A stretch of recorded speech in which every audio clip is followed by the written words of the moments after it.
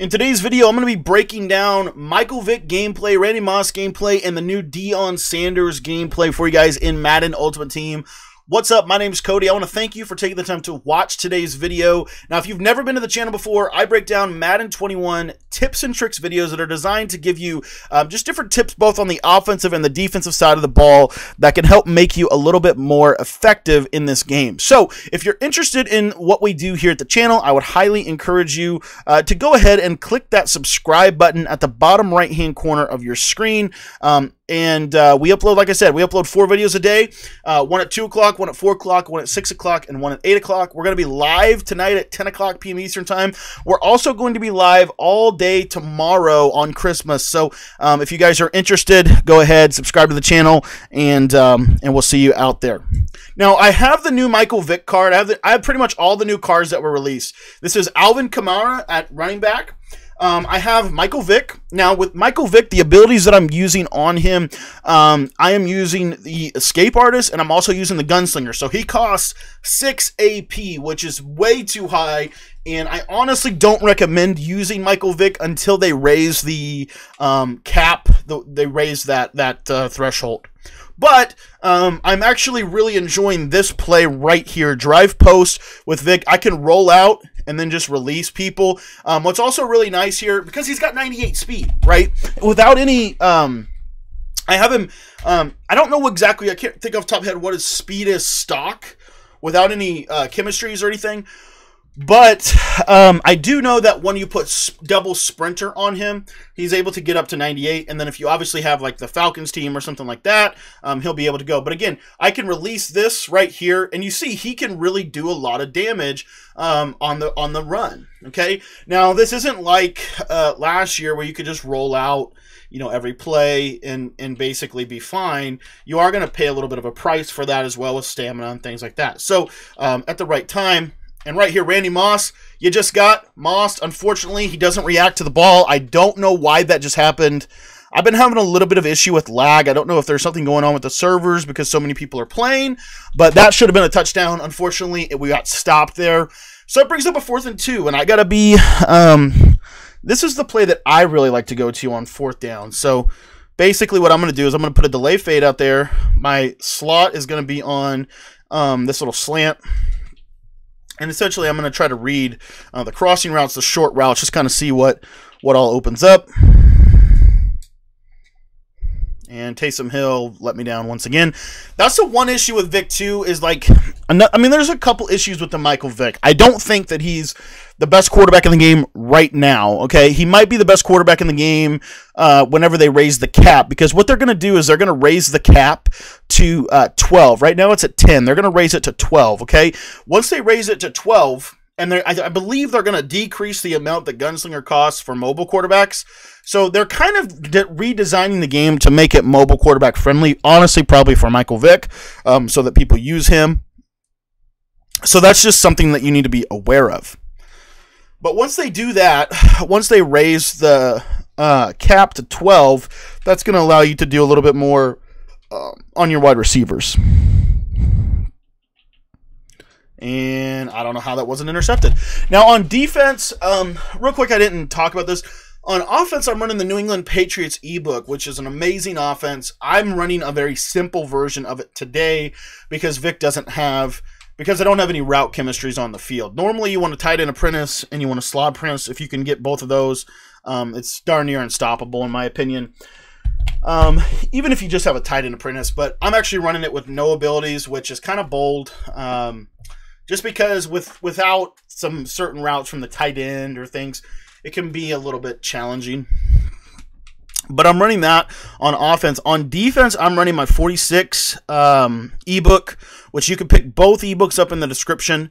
But basically what it is I'm going to sit in nickel 3 through 5 until you absolutely force me to get out of it. The way you force me to get out of nickel 3 through 5 is by doing stuff like what this guy's doing, where he's running a lot, right? Where he's doing a lot of this stuff right here. So now I'm going to go to something like this, blow up the run a little bit, show him that I can stop it. And that's why I love this defense, because it goes from nickel 3 through 5, which I believe nickel 3 through 5 can create the best pass coverage defenses in the game. So you have that on 1A. And then the next thing that you're able to do with it is you're able to audible into, and that's got to be an interception. You're able to audible into all different coverages. You can run cover 4, you can run cover 3 cloud coverage. You can run all sorts of different coverages. And the icing on the cake is you could go to this nickel normal as well. But the other reason that I really like this defense is because it gives you the best personnel possible that you can get on your field. So that's kind of the why behind the what there. And we're able to get the SWAT. I don't know why we didn't get any interceptions. He threw at me like 500 times in that drive, but that's fine. So I'm actually going to flip my trips, I think, this game. And the reason I'm going to flip the trips because I want to take advantage of Vick rolling out, because this is what is going to be really, really powerful for Michael Vick. You're going to see this a lot. You're going to basically put your tight end on a delay fade. You're going to roll out. If they're in man coverage, they're going to struggle to stop this delay fade, right? But basically, you're going to do something like this. Do a quick read here. Release that tight end. You see that right there? See how good that can be? That's going to be the new, like, you're going to see a lot of people doing that. You've already seen a lot of people doing that from, like, bunch tight end. Now, if he's going to run a lot of man coverage, this is also an advantage. Like, you have a Moss or you have something like this. And I broke this tip down today on my YouTube channel. Basically, what you do is you put him on a streak, motion him to the back, and you see there he goes with him. And then there's Deion Sanders. So this play, I think, is going to be tough because you have so many options. You have the delay fade. You have the quick throw to Kamara. You have the playmaker to Deion Sanders with that playmaker ability. I think playmaker is a must-have at this point. But you see here, cover 2. We're going to shoot Deion right up the seam. Click on, and there it is. That's what playmaker does. That by having the playmaker, he gets a sharper cut, gets a better cut. It's really good against man. I think it might be better against man than against zone. I also think you're not going to see a lot of man coverage anymore. I think you're going to see very little man coverage. You're going to see a lot of people shifting to zone defenses, which is why it'll actually be really interesting to see because they're raising the cap for acrobat. So the most acrobats you can have on your field is 6, which I actually think will be a huge deal, a huge change. There it is. There's Calvin making a Calvin play. That's 6'5". All 6'5" of him makes a huge play right there on that post route. That's why you use for Calvin Johnson. Some people would say you should use for Isaiah Simmons. I just feel like you need Isaiah Simmons to do what, like, I just don't think it makes sense to use her your best player, right? I mean, use her somebody that has really good physical attributes but doesn't have all the other ones. So that's why I use her Calvin. But drive post, so basically what I'm doing here, honestly, is I'm looking at the streak. If that's not open, like right here, look to the streak, that's not open. Okay, come back side. Normally, Deion Sanders is going to be wide open. If both of those things break down, then I'll roll out and hit Taysom Hill. That's kind of my strategy with this play. And where you get in danger of like screwing this, I think this literally might be the perfect play. With Michael Vick being as good as he is with 90 plus speed here, like you get something like this, you can get out of the pocket and like look at that throw. I know I threw a pick, but like and it's probably gonna be a pick 6, which is fine. But that's what you could do. I should have thrown it a little bit earlier. His safety, I think he has Calvin as well. His safety jumped it, which is fine. We threw it a little bit early, or a little bit too late. But basically, as you're rolling out, you'll pull the user. The user will always. I'm telling you, for the life of me, and really, what's really nice about this, when you have a mobile quarterback like Michael Vick, the difference between Michael Vick and Rich Gannon is that with Rich Gannon, and I love Rich Gannon, like basically what you're making the decision of is, do you want to roll out or not? Because if you want to have the threat of rolling out, I don't know why I can't flip the play. If you want to have the threat of rolling out, you need escape artists, and the reason why is because you can't really roll out and throw without it. I mean, you're not well. And 98 speed as compared to 88 speed of Rich Gannon, there's really no comparison there. There he goes, man coverage. That's what I'm talking about. Huge dot, and that's even with that cover. That was cover 2 man, right? That was cover 2 man. So, you're able to hit that. And I actually think the fade works a little bit better than the streak from this.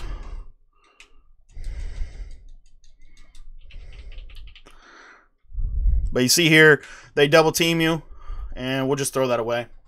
But I think you're going to see a lot more people use zone coverage. We should have rolled out to the other side. I really think you're going to see a lot more people use zone coverage now because they're going to need the zone coverage. They just are. But the delay fade to the tight end, like that's literally going to be what everybody does. And what's interesting is like that's what Henry was doing like probably one of the first couple weeks of the game. Roll out. Now the spy goes with me. That's what we should have. That's about the timing you want. Like as you're rolling out, you don't need the tight end to block anybody because you're out of the pocket. So you just release him up. Once his man guy, and if somebody's manned up on the tight end, that man guy will blitz because he's basically a spy because the AI is telling him that the tight end is blocking, right? So that's the reasoning. Roll out. And see, then you can hit stuff like that. Like that. That's why the rollout, like I think that's what makes Vick so powerful. His ability to do that, like that's what makes him so good. And that's why I'm saying like you can literally run this all game long. This play because it just has so many answers. Like there's just so many things that this thing gives you answers to. And honestly, like even though people would say you shouldn't run this play on the goal line, I actually think it works pretty good on the goal line because you'll see here if he glitches out, and I'm gonna throw a pick again. Dang it! I should have put him on a. What I think is you should put him on a fade. Maybe not put him on a streak there because that guy can play it. But if you put him on just like a little fade route where he does that little stutter step and goes the outside, I think that could actually be really good from that. But that was a bad job by me. But what I'm gonna do right now is I'm gonna go down. You got to believe he's going to run the ball. And Sean Taylor makes a good play. I would like to see a pick six right there. He's shown that he doesn't want to pass. Like, he really just wants to run. He really just wants to run the ball. I'm going to user rush him. See, when you get down here in the one, like, that's why I love nickel 3 through 5 wide so much. Because it just does things like the combination of those two like really does work perfectly together. I'm gonna try to user rush him again. Nope, can't. And he makes a bad read, throws it out of bounds. So now, like right here, I feel like you have to punt the ball. I totally jacked up my play call. And honestly, I really like to go for the punt block here. Because he's shown like. And what we're going to do is we're going to put our fastest guys in. Try to, anyway. Okay. So, pump block, straight rush. We're going to click on... Oh, crap. Crap. Go off sides. Go off sides. It's not letting me go outside. No, we got lucky. Oh, that's why you cannot, like... You have to look at the guy. I'm going to try that little concept that I was talking about. You have to look at, like as a defense, you can't just pick your play. You truly do have to look. You have to always check. In kickoffs and all that stuff, in case people do stupid stuff like that. But what I'm going to do with Moss, I'm going to try this out. So like if he's running man coverage, I should be able to hit this route to Moss. He goes, yep, got it. That's what I was looking for last time. Perfect. So if you put that's instead of putting him on a streak, because if you put him on a streak on the goal line, I don't know why, but it kind of like suctions your receiver to the inside as opposed to allowing you to throw it to the outside. When you're able to put him on that little fade right there, it basically means they can't run man coverage on you in the red zone, which I think is so valuable. To the back. Let's put the back on a streak. There he goes. And I got to make a throw. I should have hit. I had Deion Sanders. So I was trying to throw to Deion Sanders right there. But that's not bad. That's not bad. I didn't get the flip though. What I also like is, let's say you're facing someone like this, you can kind of turn this into 2-for-5 double A gap. Because in 2-for-5 double A gap, I'm trying to remember, you have both outside linebackers. You have two middle linebackers. when you can kind of turn Mike, and I need to do a video on this, but you can kind of turn this into 2-4-5 double A gap. You know, basically right here, you see, come down, and I can run a really aggressive style of 3-3-5 wide. 3-3-5 is the ultimate defense this year, and really with the ability to go from 3-3-5 to 3-3-5 wide, you're able to get the best personnel on the field too. So see, like right here, we'll throw that deep third out there. Now we're playing zone coverage. I got clicked off of my guy, unfortunately. But that's kind of how you can really dial up pressure if you want to, and then you can bluff it. You can do all of that stuff. I got my adjustments got jacked up. That's got to be a pick. I'm right there. So defensively, like he's obviously been doing really good. Our adjustments got jacked up. We almost got a pick on that. That's why Acrobat's so freaking important.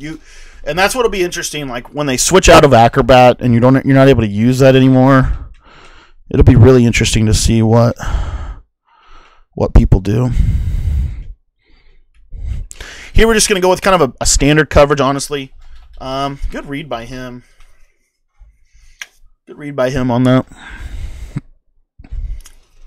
But like I said, the reason I use this formation as my base, I think it affords you the ability to do some of the best things in the game as far as pass defense.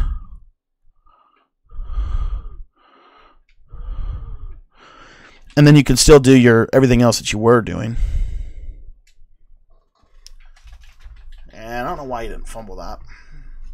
He might be on conservative. But really right here, he just took his last time out. So what I'm going to do is I'm going to run Mabel coverage.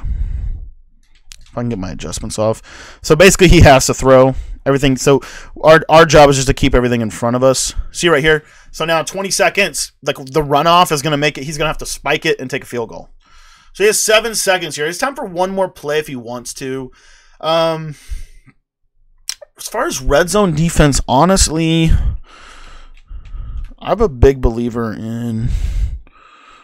I'm actually a big believer in just cover 4 in the red zone. Of course, as I get dotted. But I think we're going to get lucky. Yep, we got lucky. So good half of ball right there. I feel like this guy's got a good squad, too. He's got a good team. His reads are okay. Running ace close. But like with Michael Vick Gunslinger, I think that's really going to help mobile quarterbacks.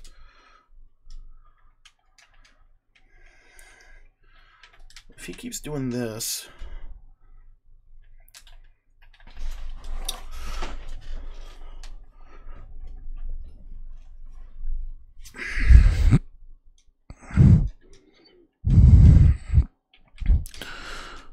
My adjustments are not working because I wanted to use a rush right there. Good job.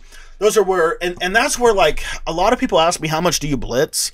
I actually think my blitzing is going to go up with the next update, just as far as, like, what people are going to be doing. Right here, this is, like, the perfect time to bluff something. There we go. So, yeah, that's... So we kind of bluff that double A gap pressure style there. We still were able to get pretty good pressure. And now we just got to execute. 3 points is fine here because it's still going to put us up by 3 possessions. I'm sorry, by 2 possessions. So realistically, what I'm just trying to... I can't turn the ball over. That's the biggest thing with this right here. But you'll see. I mean, I really think this is the best play in the game. Like, no joke. Because of the playmaker, because of all the things you can do... this has to be one of the best plays. And nobody's in the middle of the field. Oh, that's a touchdown. I should have rolled out with Vick. Like, that's a touchdown, guys. I had a touchdown to Deion over the top. See, what you see him, he's going to have to start doing is he's going to start using, getting a little bit aggressive with his user, actually. Roll out. And he's going to give me Vick. See what Vick can do? Like, it's the threat of that too. So it's going to force them to spy, which is going to mean there's one less person that they have either in pressure, so you can sit back in the pocket and just dissect them, or obviously you can roll out.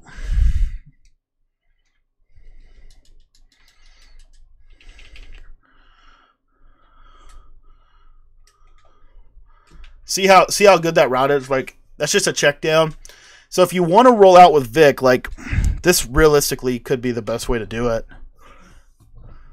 4th down here. I'm just going to go for it, honestly.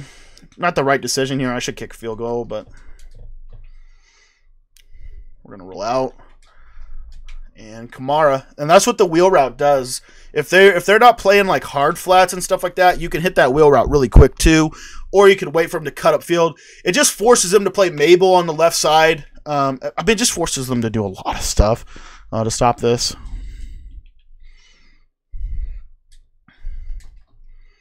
There you see it again. But you're basically just clearing the middle of the field out for Taysom Hill to be able to work, or to be able to just hit your playmaker. Your playmaker is kind of the hidden thing that most people don't prepare for. There it is again. There's that fade. That's what I'm talking about. Boom. Boom, baby. I'm feeling great right now on offense with that play. And I literally, you know, people probably in the comments will say, you ran the same play the whole game. And the bottom line is, I did. I literally did. And it's darn near impossible to stop if you make the right read. And for those of you watching, this is how I learn a new play. I literally go into a game and I just use it over and over again. See what stops it. See how they adjust. Like, that's how I do it.